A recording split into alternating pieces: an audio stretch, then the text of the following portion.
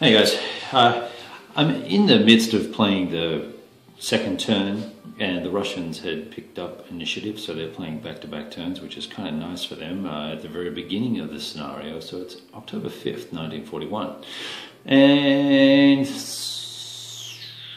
well, I'm thinking about this, knowing what we know and knowing the, where the SP historically flew to, or flowed to, I should say, and where the Schwerpunkt quite possibly is based on the attacks. The Soviets are thinking that they're going to try and build Fortress Kharkov.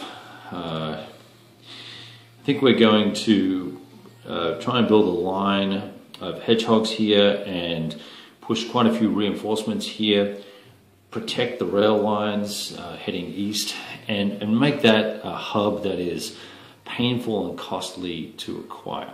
That's the first thing I'm doing. And the second thing I'm doing is over on the left-hand side of your screen, past the pen, over there, those guys over there. We're putting a couple of alert units there as well, and we're going to start building a little bit of strength around Stalino, and a little further east there's a river there, which is called the Mius, the M-I-U-S river. You use that as a line ahead of Rostov. So basically the job here is to get as much of this stuff out and away from the Germans and trade some space for time. We've done okay this turn in getting everyone back into trace, supply, except this one guy here. We're going to try and make a rescue attack and see if we can save his ass. Even though he will have to roll for attrition this turn anyway. So that's really what's going on there, and I was even looking at maybe extending a hedgehog line this far up, but I don't know how many of these units I will be able to rescue from whatever the Germans elect to do here. They're fairly spread out and disorganized here. Alright, just a quick snippet. There you go. We'll talk to you soon. Alright. As we continue the Soviet turn, given we're adjacent here to, I think this is 4th Panzer, yeah, 4th Panzer, we're going to pop a barrage, air-based barrage on them, and hopefully give them a nice DG, which will screw them for this turn, slow them down. Similarly here, the erstwhile 18th Panzer is in Orel, and we're adjacent there, and we're going to put the strategic bombers on them.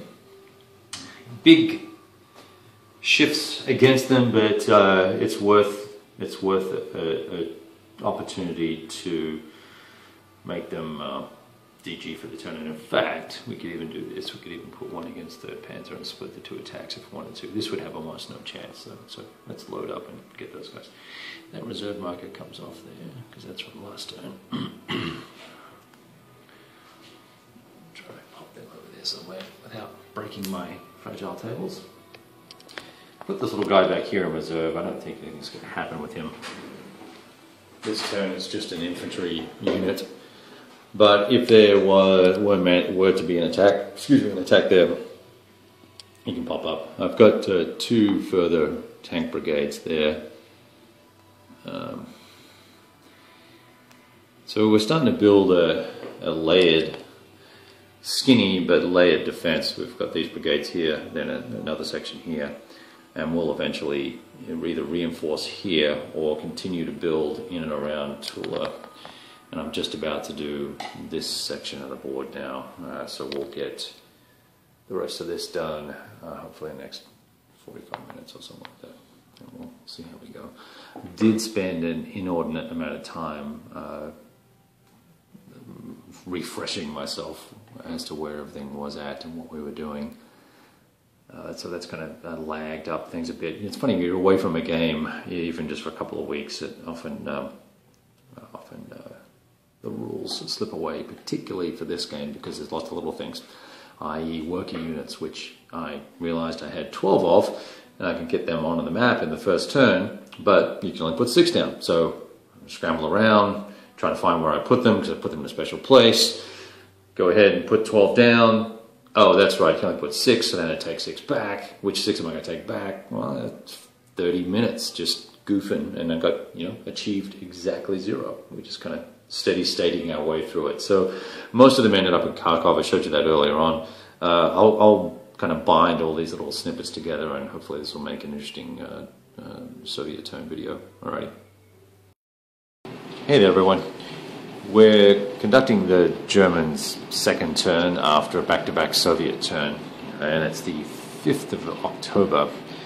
And what I thought I might do here, I'm trying to understand for myself what might be some reasonable approaches for the Germans to conduct operations up here in the northern part of the map.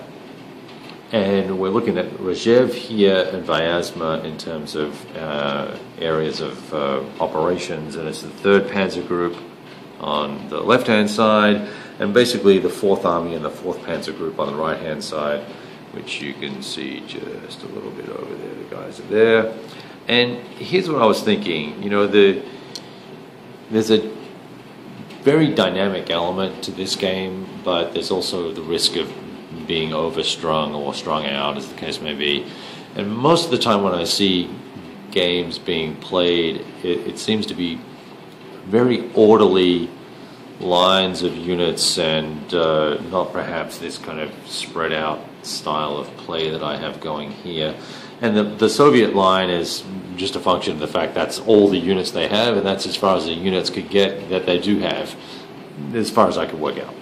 And so what my point I'm trying to get to here is that I've got the 19th Panzer here and the 14th Motorized here, and these guys are, I popped them into reserve mode so they can move a total of 4 movement points in the movement phase, and then 16 movement points in the exploitation phase. And that gives them a range of about 20 movement points. And I'm looking at how do I rapidly try and pop some units into position to block rail lines and roads to cut off supply. And in order to do that quickly and efficiently and knock out a pocket of units, or make the Soviets use up all of their tree bark, and there goes the air conditioner. It's pretty cool here tonight, so I've got the heater on. Sorry for the noise. So what I'm hoping to do here is try and work out a way that I can do that. And what I was looking at is trying to take perhaps the 14th and move them through here and lay a little carpet down for the truck units to pass through with the Panzer Group that's here, or vice versa. Maybe bring the 19th up, and that'll probably be about the extent of their movement around here somewhere. Lock down this section, but then take the 14th and push through and put a line of units right here. And now that would block the majority. Hang on, let's just check this out. So 1, 2, 3, 4. Then 1, assuming that we put a line here. 1, 2, 3, 4, 5, 6, 7, 8, 9, 10. We could go to here, 10, 11, 12. So we could actually cut off Vyazma and come in closer to Vyazma rather than reaching deeper down here and being even further out of the supply chain, given that this is our primary headquarters that's going to throw supply the following turn to keep these guys in a supply. 1, 2, 3, 4, 5, 6, 7. 1, 2, 3, 4, 5, 6, 7, 8, 9, 10. So they can be here. So they're going to be out of supply, which means they would have to feed off either the trucks or we bring supply up, which is expensive to do. And so that may not be viable to get to Vyazma in this current turn. Maybe we need to do it in the next turn. Or perhaps there are elements of the 11th Panzer here and forces here from 2nd Panzer that we could redirect this way or down here. This is very weak.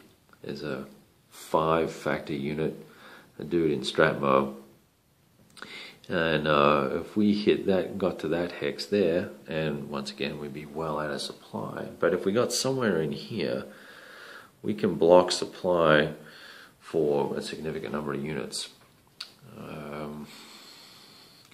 doesn't look attractive. So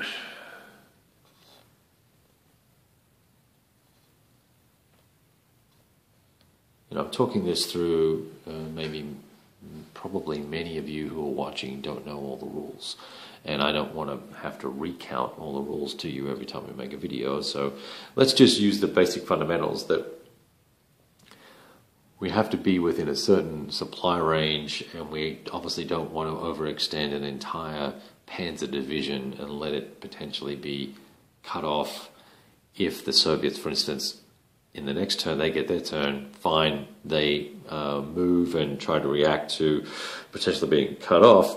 But if they get a back-to-back turn on the next initiative roll and have 2 turns, that could pose real problems for the Germans, who could end up being surrounded and isolated here and have to attack out at either poor odds or use up supply that they would not want to use up attacking out or consuming their internal stocks, which is a very expensive thing to replace. So I'm wondering about this section here, but I see a big juicy target where we could literally have to make attrition rolls for all of these guys, and or make them use tree bark, which is an alternate supply mechanism for both sides, but there are only 10 of those tokens and they've used 2 already.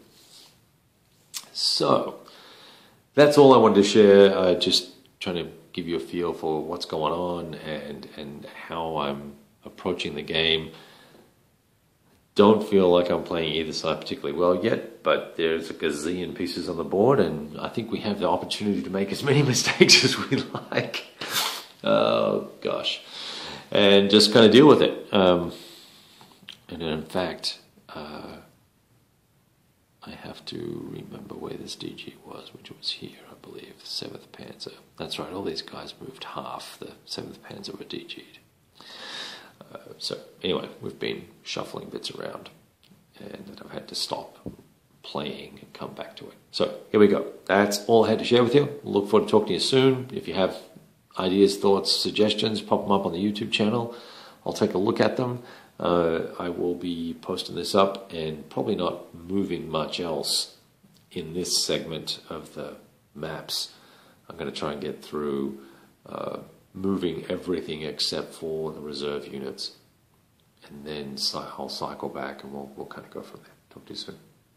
So what that means is that you'll have an opportunity to comment, and I'll take your comments in and at least have a look at what you're suggesting to see if there's something that I could do differently than what I perhaps am seeing here. Cheers.